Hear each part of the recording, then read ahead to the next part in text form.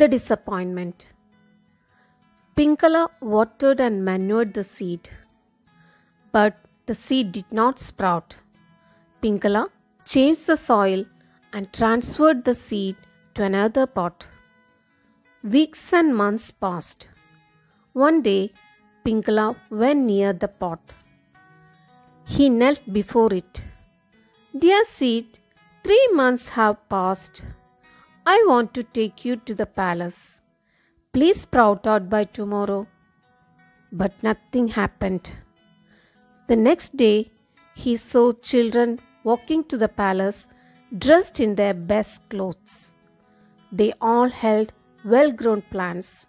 Pinkala stood watching them sadly.